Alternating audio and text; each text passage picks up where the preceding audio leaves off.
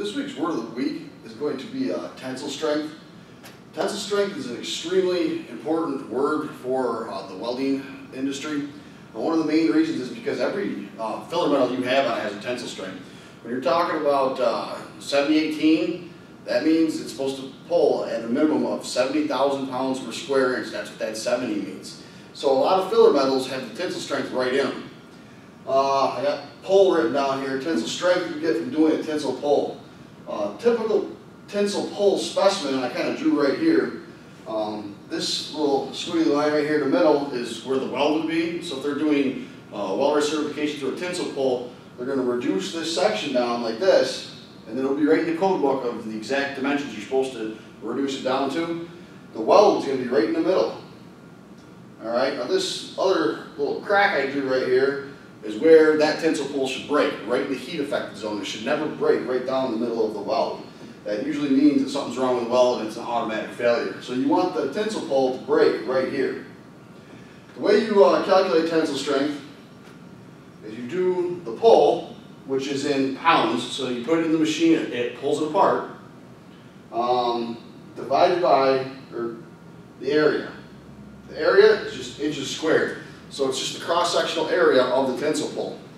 If you don't know what tensile strength is, let's just define it real quick. I got the exact definition over here. In the ultimate tensile strength, often short of the tensile strength, is the capacity of a material or structure to withstand loads tending to elongate as opposed to compression strength, which withstands loads tending to reduce in size. So what does that mean? See these arrows right here? It's ripping it apart. It's pulling it apart. And that's, the tensile strength is the material's resistance to being pulled apart. So, once again, we'll go over here and look at the math of this. Your pull divided by your area gives you your ultimate tensile strength in pounds per square inch. That's why when you're talking about something like 70-18, it's 70,000 pounds per square inch. That's the tensile strength, the minimal tensile strength. Now, there's two different types of tensile pulls they typically do. One is round. It'll again be reduced right here. And the other is flat, which is what we're talking about in the welding world. It's a groove weld that you're ripping apart to make sure that it's got the proper tensile strength to become a certified welder. So what we'll do now is we'll show you the two different kinds of tensile pull specimens here. I've got both of them, so we'll take a look at that real quick. Alright, this is three tensile pull specimens. The top one we've already pulled, and you can see the weld is right in the middle. It's kind of fatter. The middle one is one that's unbroken that could be a weld. It's actually not a weld. I just cut it out with an automated plasma cutter. And then the bottom one is an ASME tensile pull specimen. It's reduced and round, and it's got those threads so that you can thread it on there. What we're going to do now is take that middle one. We're going to actually rip it apart and show you how to calculate the tensile pull. So what we'll do is we'll start taking the area of the middle, and then we will go ahead and pull this. What we're going to do now is actually erase all this stuff other than the math portion there. So we'll erase this and we'll start calculating the ultimate tensile strength for that middle tensile specimen that we just looked at there. So we're going to erase all this stuff.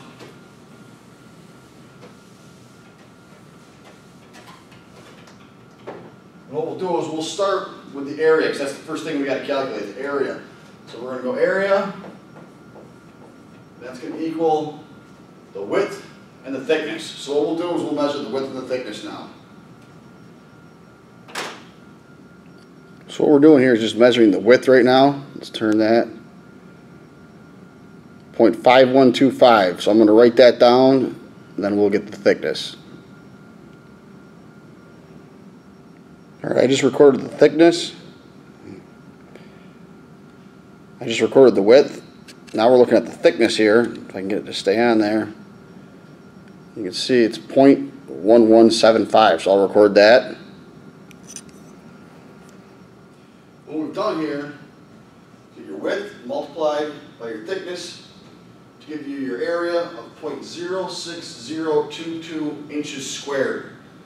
So that's our area. What do we need next? We're going to need to do the pull. So we're going to go here, put the pull. We don't know what it is yet, so we'll go record doing the pull and we'll get the pull in. Alright, this is our specimen in the tensile machine. you look down low here, that's that specimen, the middle one that we had there, in the jaws. Where we get our readout, it's more up here. So what we'll do is we'll film the pull, and then we'll take a look at the readout. What we're going to do now is start the pull, so we just hit start, and it's going to start ripping it apart. That's pretty good, right in the middle of the reduced section. So let's go ahead and look at the readout. Before we looked at the readout, I just wanted to show you what the brake actually looks like. You can see it's stretched quite a bit. But it's right in the middle. We cut it out with a plasma cutter, so that material was all the same strength. It was never welded or heated or nothing. So we'll go ahead and look at the readout now. This is our readout here. So that broke at 3,815 pounds. That's how much it took to rip that apart. The lower number is your percent elongation. A lot of the people in the welding world don't care about percent elongation. They want to know what the tensile strength is. So 3815. We'll go throw that up on the board and finish our calculations. We just came back up here, wrote down our pull, 3,815 pounds. So to calculate the ultimate tensile strength, we're going to divide the 3,815 pounds by the area to give you a grand total of 63,351 pounds per square inch ultimate tensile strength. So hopefully that gives you a good idea of what tensile strength is and how to calculate the ultimate tensile strength. Thanks for watching and subscribing to TV Weld. We'll see you next week.